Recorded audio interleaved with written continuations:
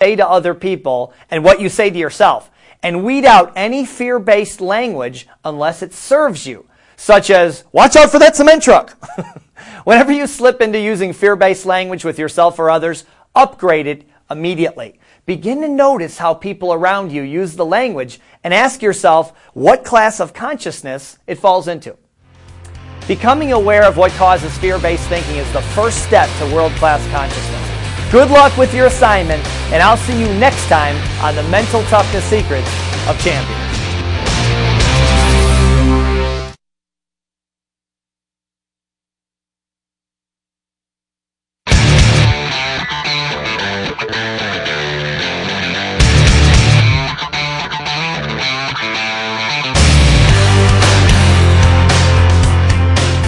Welcome to Mental Toughness Secrets of Champions. I'm your mental toughness coach, Steve Siebold.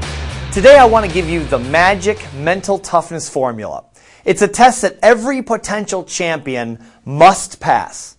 For years, I wondered why some people who hear the mental toughness message go on to world-class success while others never move out of mediocre, middle-class mindset.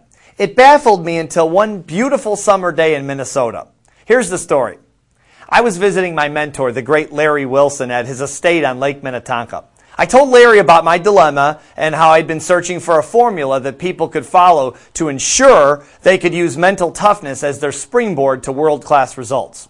Now, before I go any farther, let me give you an idea of who Larry Wilson is. He's the genius of the personal development movement and a mad scientist rolled all into one. Remember Grandpa Munster on the Munsters TV show? Larry's a lot like Grandpa Munster. He's not as old, but he's a lot like him. He's an idea man that comes up with solutions no one's ever thought of before. So Larry says to me, I've got it. I've got your mental toughness formula. Here it is.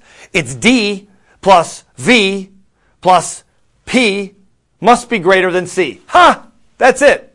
And I said, Larry, what the heck are you talking about? And he said, think about it. It makes perfect sense. The D stands for dissatisfaction. A person has to be somewhat dissatisfied in some area of their life if they're going to be motivated to change, right? The V stands for vision. The person must have a crystal clear vision of where he or she wants to go. The P stands for process. In other words, the performer has to be sufficiently equipped with enough mental toughness tools to be able to hang in there long enough to achieve world-class results.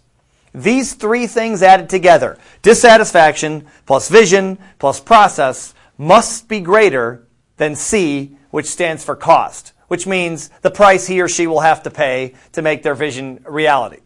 And that formula Larry came with on that summer day in Minneapolis has helped people all over the world. Here's a critical thinking question for you. Do you qualify for the formula? Are you somewhat dissatisfied with any aspect of your life? Do you have an emotionally charged vision so compelling and clearly defined that it gives you goosebumps just thinking about it?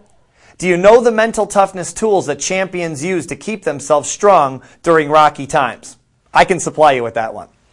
And what about cost? Are you willing to pay the price to make your vision a reality? If the answer is yes, you have a shot at world-class results. No guarantees, but you have a shot.